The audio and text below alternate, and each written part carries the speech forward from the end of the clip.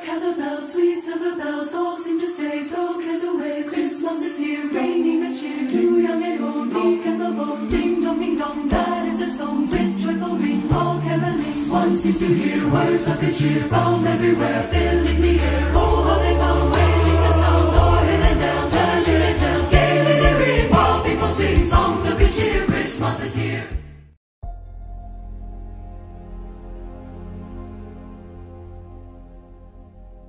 Good morning everyone. What is the significance of Christmas decorations? In modern times, the Christmas decorations are used as a symbol of God's love and eternal happiness. There were many items that were used as decoratives like fruits, flowers, wreaths, leaves, etc. Let us know what does some of these items symbolize. So, starting up with the first one, wreaths. What are wreaths?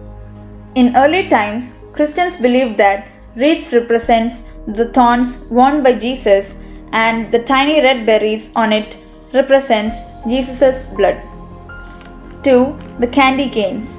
The white color on the candy canes represents the purity and sinlessness of Jesus, and the red color on it represents Jesus' blood. The shape of these candies were believed to be as that of the staff of the Good Shepherd. 3. Christmas lights.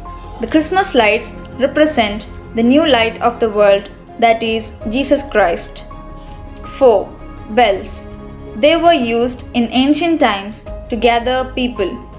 They symbolize the harmony on earth. 5. Stars. The star stands as a hope for a good fortune. It is the light that guides us and shows us the right way to a good life, just as the star guided the 3 wise men to Bethlehem.